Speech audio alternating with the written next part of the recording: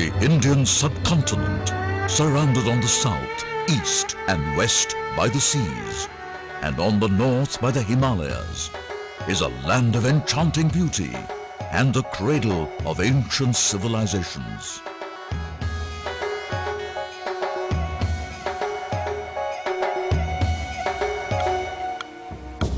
The development of Coimbatore, from the small hamlet it was in southern India during the Chola period, to the rapidly expanding metropolis it is today, is a fascinating story in itself.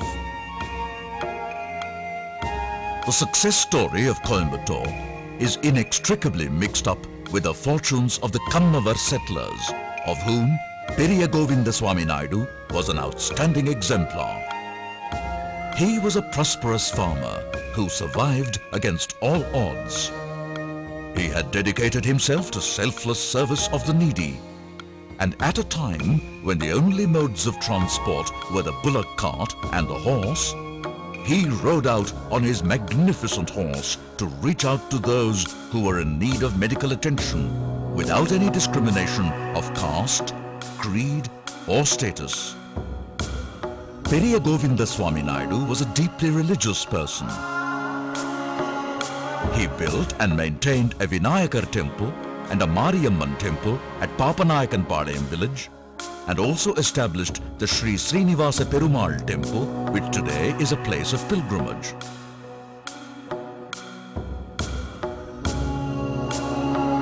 Periya Govindaswamy Naidu took for his bride in the year 1880 Ammaniyammal. Great was the rejoicing when Ammaniyammal gave birth to a boy on the 31st of December 1884, whom the couple named Kuppuswamy. Young Kuppuswamy grew up to be a fine boy who showed special attention in wrestling, wielding of lathis, and in the development of his body to greater perfection. At the tender age of 14, Kuppuswamy gave up schooling and turned his attention to agriculture. It was then that he hit upon the idea of trading in cotton. He conceived the idea of setting up a ginning factory to aid the chakra spinners, for chakra spinning was a way of life in most homes. He set up a ginning factory at Naranapuram in Papanayakanpalayam and used a pair of oxen to pull the rollers in the gin. On the advice of Sir Robert Staines, Kuppuswamy turned to the oil engine. That way, Kuppuswamy and Sir Robert Staines were pioneers to do mechanized ginning in Coimbatore in the 1900s itself. Kuppuswamy entered into marital bliss with Lakshmi Ammal, daughter of Periyaveedu Ramaswamy Naidu of Vayyampalayam in the year 1909. Ever ambitious, he was not content with the small ginning factory he had. When his maternal uncle handed over to him a lakh of rupees as his share in the maternal property, Kuppuswamy immediately started what was then known as Lakshmi Mills Company Limited with a capital of 80,000 rupees. Founded as a modest cotton ginning factory, he had the idea of making the Lakshmi Mills Company Limited eventually into a spinning and weaving mill. A big dream indeed. It was in this distinguished family that Shri.G.K.Sundaram was born on the 20th of September 1914. As a little boy, Sundaram was brought up in an atmosphere of deep piety, without the slightest hint of garish flamboyance or pompous living. It was to the London Mission Primary School that Sundaram was admitted for his early years of schooling. From primary school, he went on to Sarvajana High School for his secondary education. This period in the life of Sundaram would have passed off uneventfully, but for the turmoil that was shaking the entire nation on the political plane.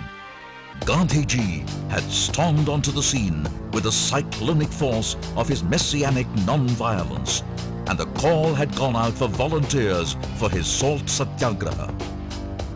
To Sundaram, who was just 16 and in whose veins coursed the blood of nationalism, the call was irresistible, and with the wholehearted approval of his parents, he threw himself headlong into the movement, of which Shri C. Rajagopalacharya was already a part. A small contingent of 100 volunteers was formed, and for the first time in history, a contingent unarmed with the implements of war set out to meet the armed might of the mightiest British Empire there ever was. After a successful symbolic defiance of the SALT Act, the entire batch of volunteers was arrested and sentenced for 6 months. Sundaram spent his term at the central jail at Trichy, Coimbatore and at Madras purposefully, understanding the fundamentals of Gandhian philosophy and gaining competence in Hindi. This period of internment upset his academic studies, but he successfully completed the course later on at the London Mission High School before proceeding to Madras to join the Presidency College for University Education, opting for Science Group. As a dutiful son, Sundaram realized that his interests too were vested in the textile industry. After completing the intermediate course at the Presidency College Madras, Sundaram left for England to study textile technology at the Municipal College of Technology, Bolton in Lancashire, the hub of the cotton industry and the centre for the finest spinning technology in the world at the time.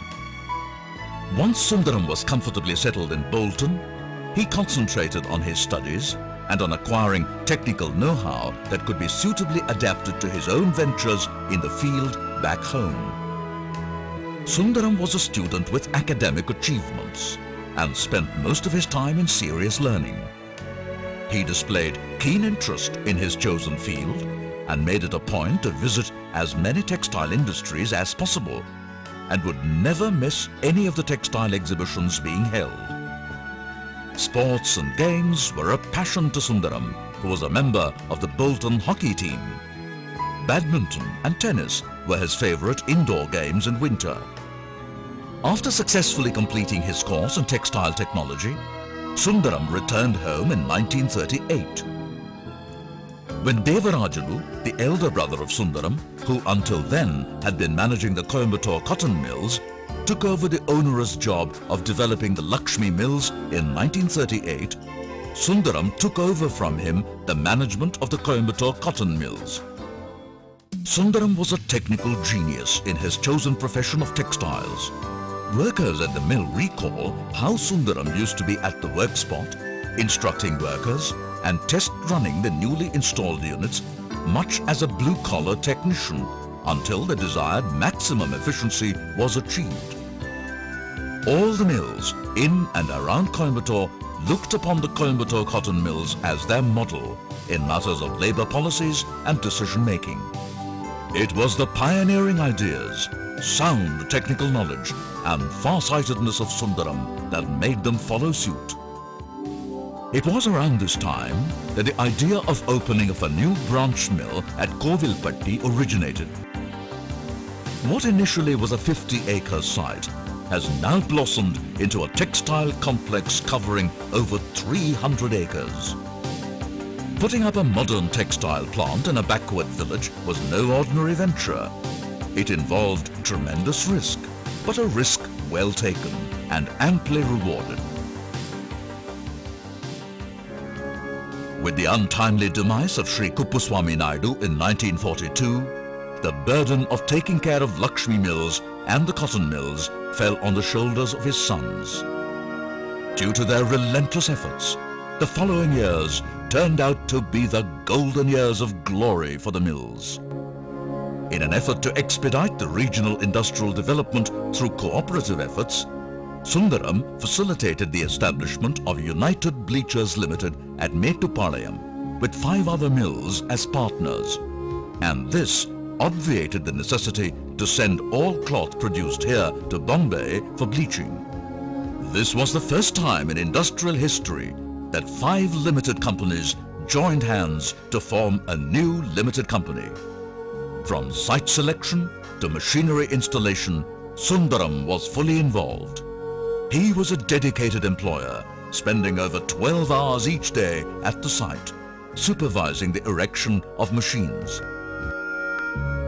As a profit-sharing venture, United Bleachers was a unique success. The company then became a wholly owned subsidiary of Lakshmi Mills.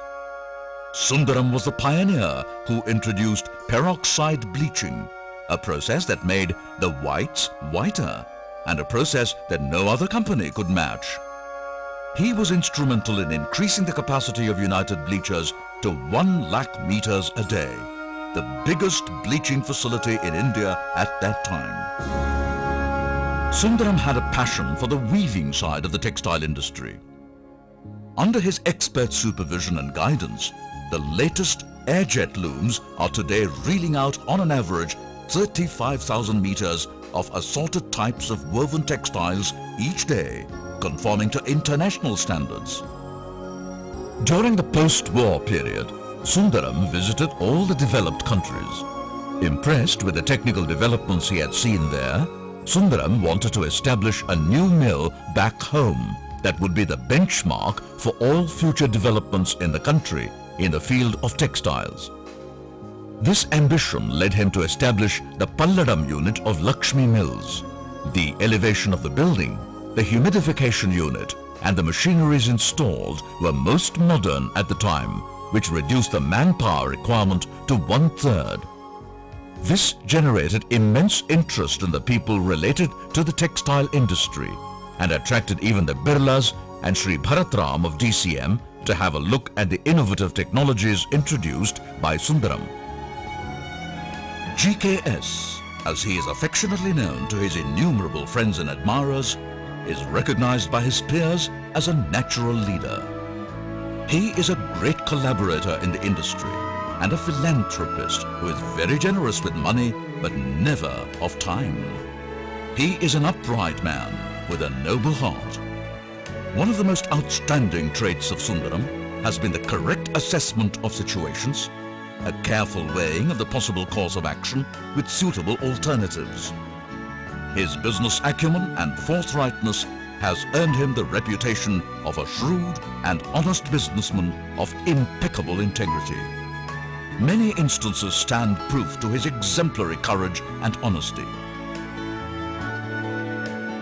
In the late 1940s, a major labour strike was gaining momentum, and Sri R. Venkatraman, the then Minister for Industries, turned to GKS for support to tackle the situation. It was the timely intervention of GKS that brought about a quick end to what would otherwise have turned into a major catastrophe in the history of Indian textile industry. G.K.Sundaram is undoubtedly a true and dedicated follower of the great political savant Shri C. Rajagopalacharyar, popularly known as Rajaji, of whom any Indian can legitimately be proud. He reflects Rajaji in so many facets of his life, of which a non-pretentious lifestyle, shorn of all ostentatious display of power and pomp, is perhaps the most outstanding. It was no surprise that GKS voluntarily joined the Swatantra Party when Rajaji formally launched it. With his courage, conviction and sincerity of purpose, it was but natural that he rose to be one of the pillars of the party. As a Member of Parliament, he made his mark, and his 6 years of service to the people and the nation is a record of achievement and fulfillment, inevitably punctuated with disappointments and frustrations. The 6 years as a member of the Rajya Sabha brought out the best in Sundaram, who battled with conviction each and every one of the strangulating measures sought to be introduced by the central government. His case against the various taxation measures proposed by the government was unassailable. He went hammer and tongs against the government's policy of deficit banking, the debilitating consequences of which are evident in the vicious inflationary spiral that continues even to this day. He anticipated with uncanny foresight the dangers inherent in the nationalization of credit institutions and the blatant discrimination in the lending rates between the private and public sector, that it almost amounted to smothering private entrepreneurship in many vital sectors. He advocated that the economic policies should be made liberal, planning realistic, and administration efficient. The debate on the Finance Bill 1966 afforded him an opportunity to attack some of the flaws in the government policy. GKS felt that too much emphasis was being laid on the wealth, repaying capacity and experience of an industrialist in granting of licenses. If the person's scheme was acceptable, workable and profitable, he should be given monetary credit. Some of the welfare measures that the government is implementing today were suggested by GKS 4 decades back. What he foresaw in the 1960s about globalization, the government is realizing today. The former finance minister, Shri.G.K. Sundaram, held GKS in high esteem, for GKS knew so much about industries, business, economics and long-term effects of reforms. He stated that financing policies and taxation methods of the government were addressed upon for the first time when GKS was a member of the parliament. No wonder Shri.G.K. Sundaram remarked in the course of his speech at the Silver Jubilee celebrations of the South India Cotton Association at Coimbatore that GKS would have made a very efficient Finance Minister of India. In 1962, GKS was elected as the President of the Indian Chamber of Commerce that was founded by Shri R.K. Shanmugam Chettiar to promote, foster and protect the interests of Indian trade with special emphasis on Coimbatore town and district. GKS put in 25 years of dedicated service, and apart from safeguarding the interests of its members, some of the most remarkable achievements of the Chamber were witnessed during this period. The introduction of the West Coast Express and the Jayanti Janata Express via Coimbatore. The introduction of 2 fast express trains, the Kovai Express and the Cheran Express between Madras and Coimbatore. Construction of the Avinashi flyover off Uppilipalayam. Introduction of a daily express between Coimbatore and Madurai. The Irugur-Coimbatore railway link. Upgradation of the Coimbatore AIR station and the inauguration of a TV relay transmitter. GKS's achievements in the field of textiles are not limited to the state of Tamil Nadu alone. He has helped set up a textile mill in the Godavari district in the state of Andhra Pradesh. This was the first textile unit there that set the trend for many other mills to follow. GKS has been closely associated with organizations like Southern India Mills Association, SIMA, South India Cotton Association, SICA, Indian Cotton Association, ICA, Indian Cotton Mills Federation, ICMF, and South India Textile Research Association, CITRA, and has held high offices as President and Secretary of these organizations, enabling them to have the benefit of his mature experience and competent guidance. GKS was a pioneer in the textile industry who showed keen interest in the development of new cotton varieties.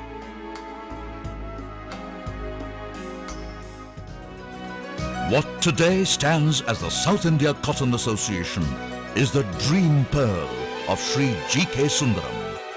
It is today one of the national level organizations recognized by the Government of India and serving the cotton community in India and abroad. It was the vision of GKS to establish the fiber testing laboratory at SICA that today has the state-of-the-art HVI testing machine. At the Silver Jubilee celebrations of the South India Cotton Association on the 13th of June 2003, the status of Emeritus President was conferred on Shri.G.K. Sundaram in recognition of his 21 years of continuous, dedicated service as the President of SICA. As the Honorary Secretary and thereafter as Chairman of the Southern India Mills Association, he has done yeoman service to the industry in the management aspect. As the Vice Chairman for 13 years and the Chairman for 16 years of the South India Textile Research Association, GKS has guided the research activities of the association for the benefit of the textile industry for 30 long years. Due to his adept stewardship, CITRA is today considered to be one of the premier research organizations in the textile industry. When the growth of Lakshmi Mills is considered over a period of nearly a century, the beginnings appear very humble.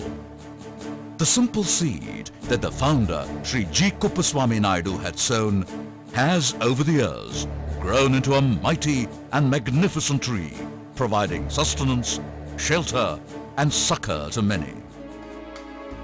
The genesis of the Kuppaswamy Naidu Charity Trust may be traced back to the year 1948 and to a modest sum of 25,000 rupees received from an insurance company on the demise of Shri Kuppaswamy Naidu in 1942.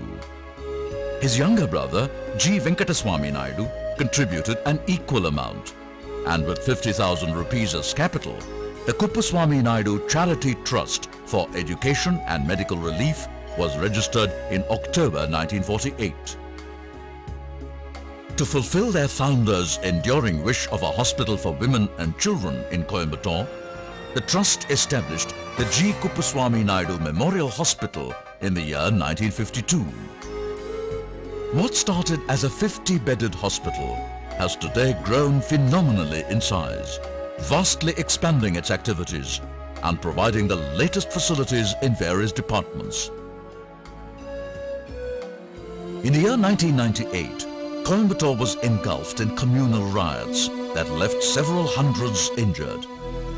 The G. Kuppaswamy Naidu Memorial Hospital, under instructions from GKS, provided treatment to the injured free of cost. In the year 1954, he started the Mani Higher Secondary School, Papanayakanpalayam, named after G.K. Govindaswamy Naidu, fondly known as Mani. The G. Venkataswamy Naidu College at Kovilpatti, named after the founder's younger brother, and the Lakshmi Mills Higher Secondary School at Kovilpatti stand proof to the commitment of this family to provide education to the rural youth. Bharatiya Vidya Bhavan, a charitable public trust, is solely devoted to the promotion of education, art and culture of our nation. As a pioneer in education, GKS was responsible for starting the Coimbatore Kendra of the Bhavan in 1963 and for starting the Bharatiya Vidya Bhavan's matriculation school in the year 1980.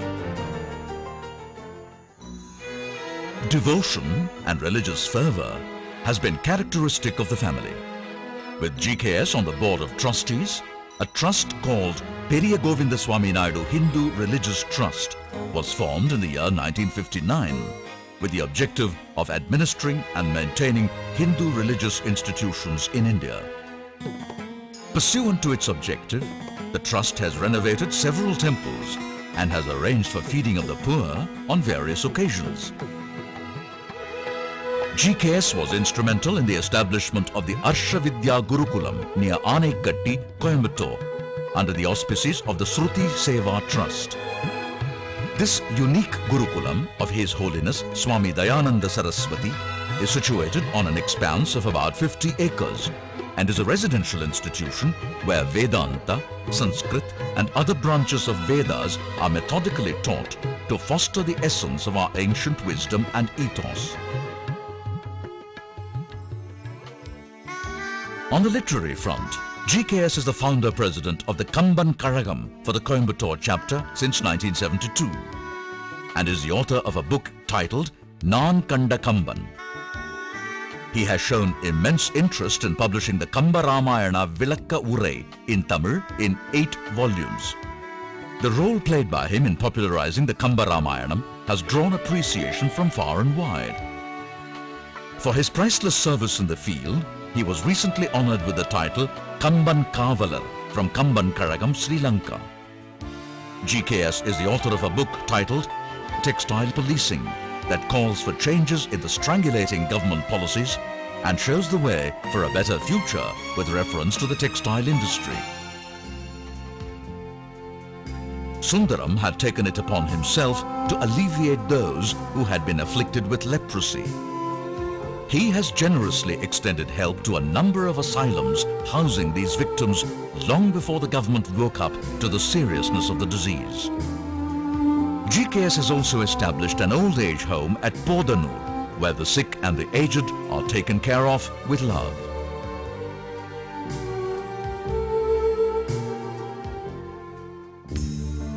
GKS is a man of character, an apt definition of the word. He is a Gandhian to the core, a man of simple living and high thinking. At all stages of his life, he listened to people with an open mind and helped them express their ideas completely. Clad in his dhoti shirt Angavastram or the safari suit, no doubt made out of the products of Lakshmi Mills, Shri.G.K.Sundaram is geniality personified. He is known to be an exacting but gentle taskmaster. The tremendous drive and energy indispensable for the discharge of his duties as chairman and managing director of such a large industrial complex which he so ably presides over are latent, not readily apparent. There is not the slightest hint of stress and strain that is a part of the daily life of an industrialist of his stature. It is indeed his iron will and rigid self-discipline that enables him to maintain such composure, totally free from exhibiting any emotion. The woman behind the successful man is undoubtedly Neelaveni Tayar, the daughter of Velayuda Swami Naidu and Krishnammal of Virgalpatti Pudu, a gracious and graceful lady who stood by her husband through thick and thin. The couple is blessed with 3 wonderful children. Daughter Sunita has 2 children. Sons Pati and Karivardhan have 2 children each. And Pati is now the Vice Chairman and Managing Director of the Lakshmi Mills Company Limited. Sundaram is a patriot.